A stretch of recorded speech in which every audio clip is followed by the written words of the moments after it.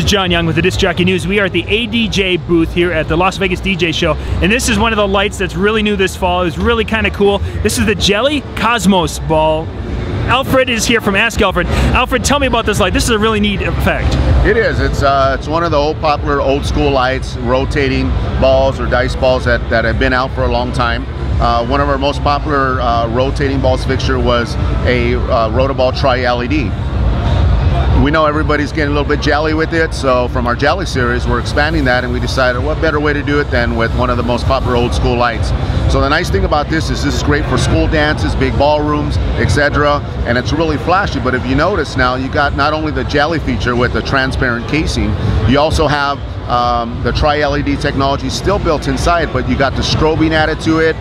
You'll see the lights go from strobe from one ball to the other ball and then all on. You also can control the speed, so if you got a slower dance, you can slow down the ball, and it goes for a smooth type of rotating,